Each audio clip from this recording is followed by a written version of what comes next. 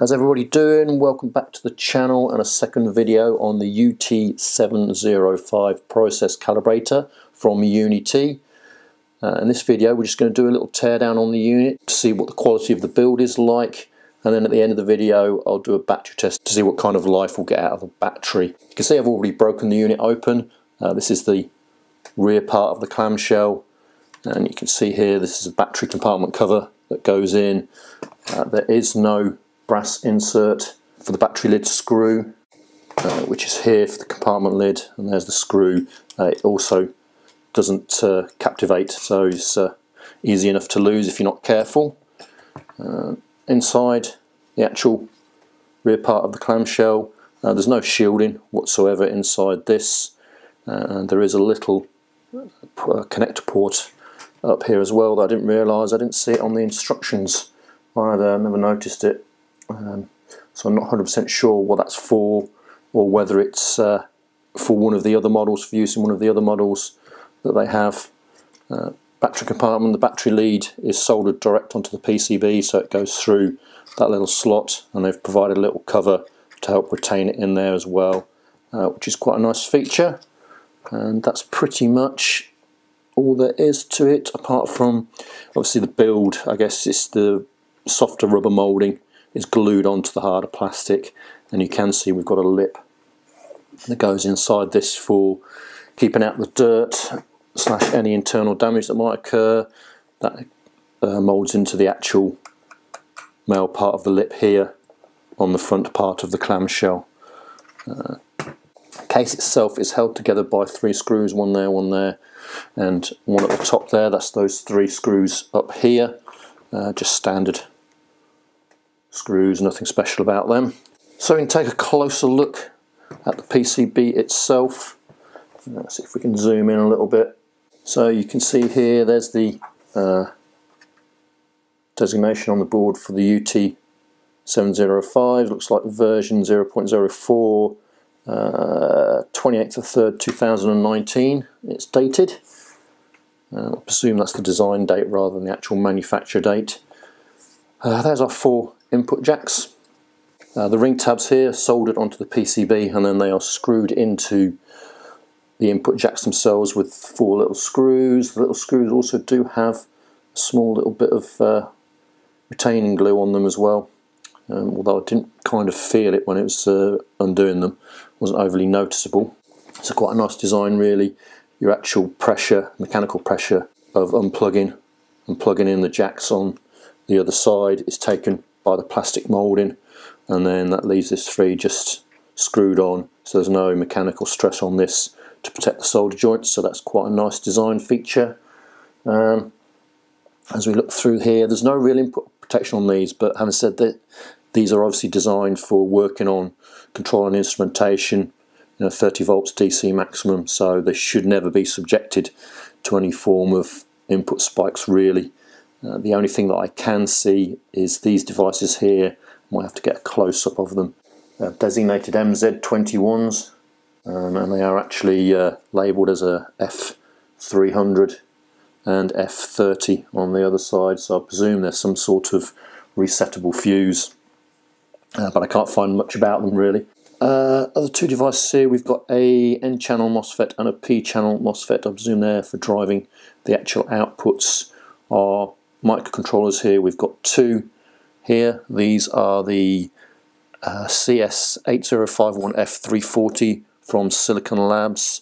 They're 8-bit 48 MHz microcontrollers, 2 of them in there, and then this larger final chip up here. That's a CS1621 CGO LCD driver from Wuxi iCore Electrical.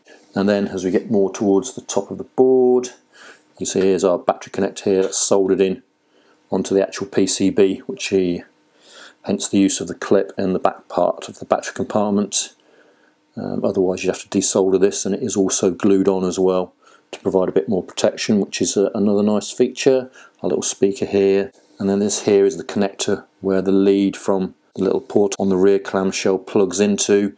You can see hopefully down here there is space for another chip to go in here, but it's not populated on this design, so that's maybe that it's used for one of the other more market designs in this process calibrator collection that Uni-T do. And that's our main board there. So the board is held in with 4 screws here. On here, these little small ones that you can see over here. That's just, these are little small screws. So not much holding the board in, but most of it is held in at this back end and around the middle, I guess, where your actual function buttons are. And it just lifts out to reveal the other side. And we can have a quick look at. And there's the PCB tracks for the push buttons, and that's all there is on there really. That's alongside the LCD, of course, which is screwed and also clipped in here as well. So we won't be removing that. And I think that's pretty much it. It's, in general, PCB is quite nice. There's no real soldering blobs on there. Input jacks look quite secure, and there's no modifications to the board that I can see in any way, shape or form. It's quite nice and clean inside, so in that respect it's a reasonable quality build, I would say. Just look at the front case, obviously not much to see. You've got the inserts there that take you into the input jacks that the ring terminal will screw into, and then we've just got the carbon pads for the push buttons on the front, and that's it really. Nice and clean inside, there's no residue left over, no markings from the plastic or anything. All quite nice. So yeah, what we'll do is we'll screw it all back together and we'll run it up on a DC power supply to see how much life we can get out of the battery. So just a quick shot there with the PCB back reinstalled. You can see the 4 screws there holding the ring terminals onto the jacks. There's the screws holding it. PCB all into the front of the case, and there's our lead that comes from the port plugged in there, and our battery connector that goes through our little clip housing there. So fairly reasonable in that respect. We can close it all back up and put our 3 main screws in.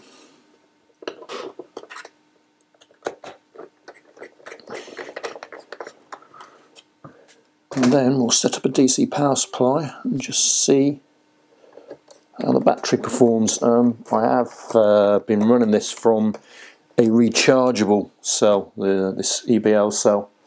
It's rechargeable if we can get the light off of it. 600 milliamp. I've not had any problems, so it looks to be all good in that respect. Just be interesting because generally rechargeable cells do run on a slightly lower voltage than the standard alkaline. So we are set up with our power supply here. We've put it to 9 volts and we're currently drawing 0.11 amps on the output. The UT705 here we have set to source 24.5 milliamps, which is its maximum. It can source, and you can see, you can confirm that's coming out there on the LB02 here, that's reading 24.491. We'll just turn the light on actually. That will give us a little bit more, so we are now 0.2 amps, 1.8 watts. That's a fair bit coming from a 9 volt battery, isn't it? Yeah, okay, so what we'll do is we'll start to wind down the voltage and we'll see what happens to our battery indicator up there. So we'll do 7.2 volts, we lose the first bar on the battery. So we lose the second bar at 6.8 volts, and then going down, then we lose it at 6.4 the third bar, and the final bar goes at 6 volts. And we've lost the light, so let's just turn the light back on. So the light does still work on 6 volts as well. Let's keep going down till we actually shut off and see what happens.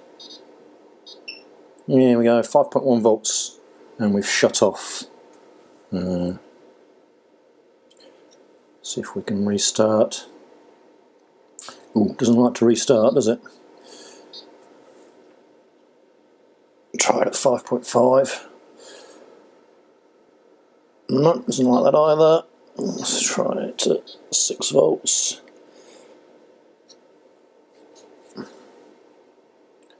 Doesn't like it at 6 either, does it?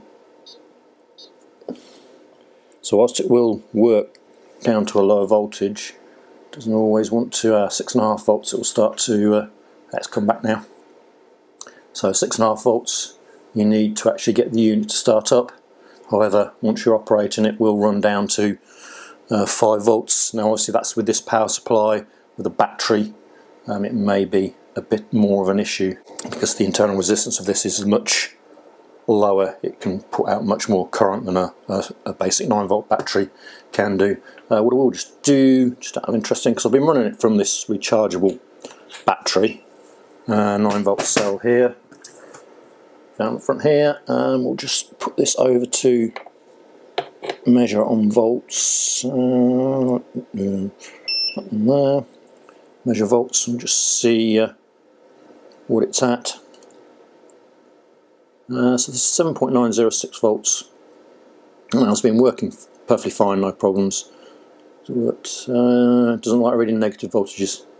Yeah, that happens with a lot of these calibrators. They don't like reverse voltages and reverse currents. Obviously the Uni-T is exactly the same in that. Yeah. No, but there you go. Fairly respectable performance from the battery, I would say. The build, it's not too bad, is it? A couple of areas I'd like to see improved, especially with regard to the battery compartment, having a brass insert for the screw there, rather than just a plastic, given the price of the instrument. But it's not overall, it's not that bad. It is quite a bit more in comparison to some of the other instruments, and it does lack a little bit of functionality, but that's up for the individual users to what they want from their test equipment, I guess. That'll be it for this video. Thanks for watching. Hope you found it useful, and I'll see you again in the next one.